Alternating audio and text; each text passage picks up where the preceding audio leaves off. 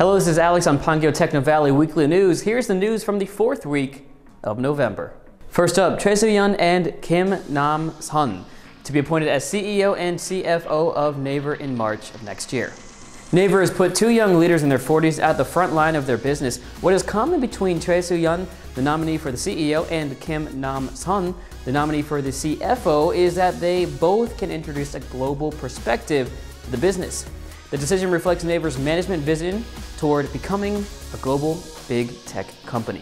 The two were nominated at the board meeting on the 17th. The two nominees have had careers in law and finance before joining Naver in November of 2019 and August of 2020, respectively. Young leaders in their 40s would get to contribute to a long-standing CSO system, which includes the CEO, CFO, CCO, and COO, centered around Lee Hae-jin, the Global Investment Officer, as well as founder of Naver. This follows a move by Kakao where Kim Bum-soo, chairman of the Kakao Board of Directors, appointed Im Ji-hoon, then CEO of K-Cube Ventures, as CEO of Kakao at age 35 in August of 2015. Its strategy is to speed up innovation efforts at home and abroad through young leaders with much experience on the global stage. The two nominees are going to engage in global businesses in earnest through a Naver transition TF, and they are planning to pick up the pace with the building of a new leadership team and overhauling the organization. Naver said the two nominees would expand the business globally by promoting synergy among businesses, by creating a system where major businesses can fulfill their social and legal responsibilities globally. They would take responsibility for creating a new business that has a growth potential in the global market through making investments in technology and human resources.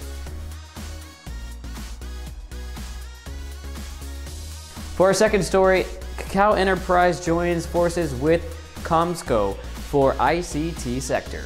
Kakao Enterprise will work with Comsco to identify new business opportunities in the ICT sector. The Kakao Group's affiliate announced on November 18th that it signed a business agreement for strategic business cooperation in the ICT sector at a meeting room of Comsco's Seoul office. Major players participated in the event, including Kakao Enterprise CEO Baek Sang-yeop and Comsco President Ban Jang-sik. The goal of the cooperation is to generate a strong synergy between the two by integrating Kakao Enterprise's ICT and infrastructure with Comsco's blockchain-based mobile certificate Chak and their know-how of public projects, including that of the mobile driver's license and other national digital IDs. In addition, they plan to join forces in various areas including cloud service, blockchain, metaverse, and AI-based businesses. Comsco President Ban Jang-sik said, "We expect a positive synergy for both the organizations based on the technologies and service operation know-hows of South Korea's leading IT platform provider, Kakao Enterprise, and Comsco's strength in security technologies and experience in credibility-based public projects." Kakao Enterprise CEO Baek Sang-yeop said, "We will speed up the digital transformation and contribute to finding of various new businesses in security and authentication sectors."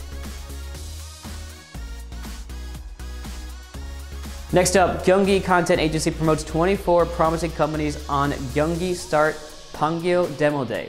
The Gyeonggi Culture Creation Hub, run by the Gyeonggi Content Agency, hosted Gyeonggi Start Pangyo Final Demo Day on the 18th and the 25th. Demo Day refers to an event where a startup attracts investments by disclosing its prototype or business models to investors. The Demo Day was held as part of the Gyeonggi Start Pangyo Acceleration Program, a public-private partnership content startup development project. The Gold Arc and Spark Lab Consortium, a professional startup planner or accelerator, and the Next Lab and Startup Research Consortium was organized on the 18th and the 25th to host the events. In addition, investment experts from Dozone Holdings and Eugene Investment and Securities attended to promote investments in the startups. This year's Demo Day was broadcast online, minimizing the scale of the offline event in order to prevent the spread of COVID-19. Anyone interested in major investors and startups can watch it on the YouTube channel Gyeonggi Culture Creation Hub. For our fourth big story, NHN's Singles Day turnover surpassed 58 billion won. NHN's e-commerce business in China pulled off a historic Singles Day, the largest online shopping festival of China. The NHN's affiliate, NHN Acclimate, announced on November 18th that its turnover for this year's Singles Day hit 315 million Chinese yuan, which is the highest in the company's history, up 24% from last year's figure of 255 million Chinese yuan. The company's diversified live commerce channels led to the record. NHN Acclimate capitalized on diverse sales channels, including short video platform TikTok, Kuaishou, a short clip platform, and Mogujie, an e-commerce platform, during this year's multi-day extravaganza. NHN stated that the sales was boosted by over 60 rounds of live broadcast promotions with some of the most popular influencers in China, such as Via, Austin Lee, Sherry, Shinba, and more than 900 hours of promotional streaming events of each store. For the record, Singles Day is the largest online shopping festival in China, where most of the Chinese online shopping malls, including Taobao, participate. The scale of the event is almost that of Black Friday, the largest shopping season in the United States. And now it's time for the quick news of the week. KTB says expectations on NHN's new NFT-based PC game are rising. KTB Investment and Securities raised its target share price for NHN from 95,000 Korean won to 110,000 Korean won on November 19th, saying that there is increased excitement on the South Korean IT giant's new NFT-based PC game. Currently, NHN is working on an NFT and blockchain-based PC game collaborating with We Made Tree.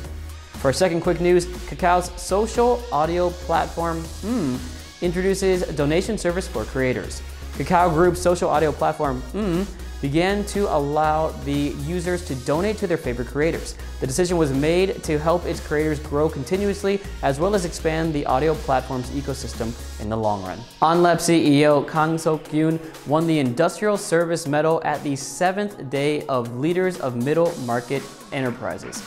It was reported that he received the medal for his contribution to the company's historic performance by providing a security solution for remote working amid the COVID-19 situation.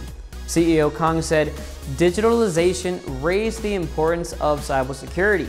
We will work to make the cyberspace safer." And that's it for your Pangyo Technovalley News of the Week. My name is Alex Sigrist, and I'll see you next time.